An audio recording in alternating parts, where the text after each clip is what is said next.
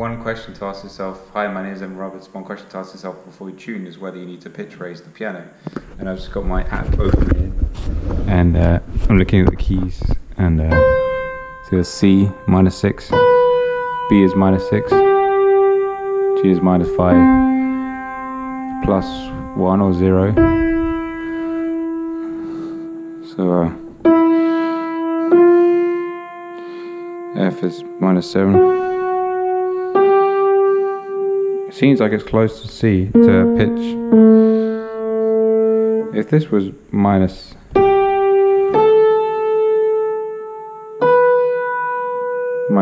on all of them, then I might pitch raise it, but it's not that far below pitch. If it's -8 on everything, then I might pitch raise, but because it's close to pitch, I'm not going to do that.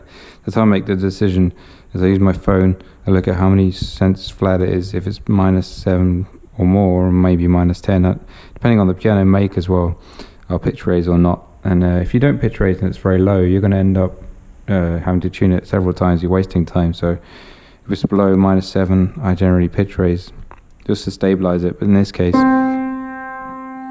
C straight, spot on. It's very varied, but it's enough to just tune it. So I'm going to tune it, and then I'll be able to finish early, and also I won't have to charge extra for pitch raising, which it doesn't need.